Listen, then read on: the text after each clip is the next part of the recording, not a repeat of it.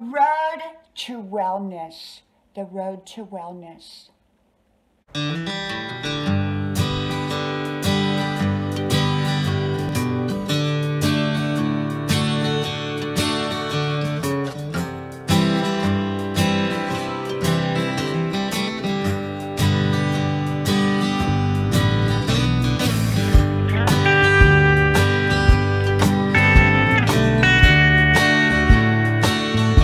The road to wellness. The road to wellness.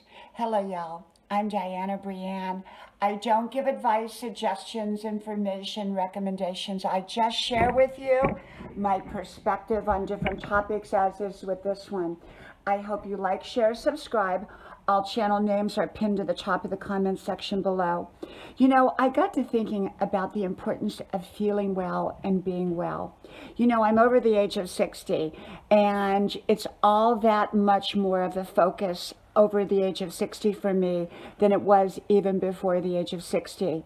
Now, of course, I always took wonderful care of myself, but I especially take even more so better care of myself than I ever have, because I realize more and more the importance of feeling great and feeling well.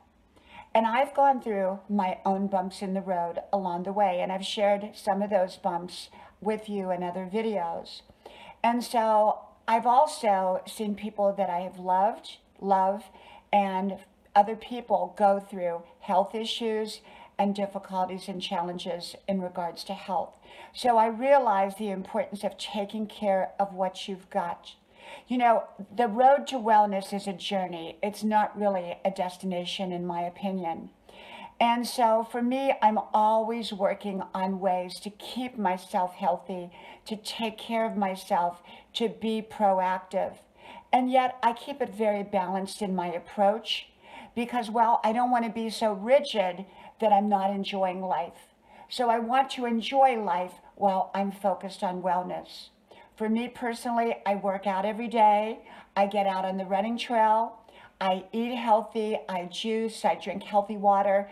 And most importantly for me personally is my sleep.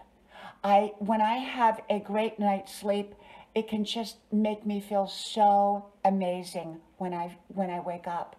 And I like that feeling of feeling amazing. It's amazing what a great night's sleep can do for a person. And I know that because I've had times where I didn't sleep so well.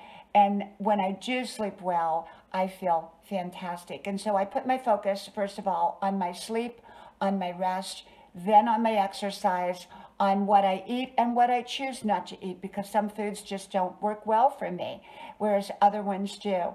We all have to find what works best for us. I don't believe that there's a one-size-fits-all for people. I believe that everyone has to find what works well for them.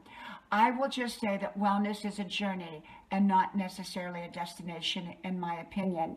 And so the road of wellness should be a lifelong road that is focused on, because no matter what else is going right in our life, if we don't feel well, we're likely not going to embrace whatever else it is good going on in our life, as well as we can when we feel well.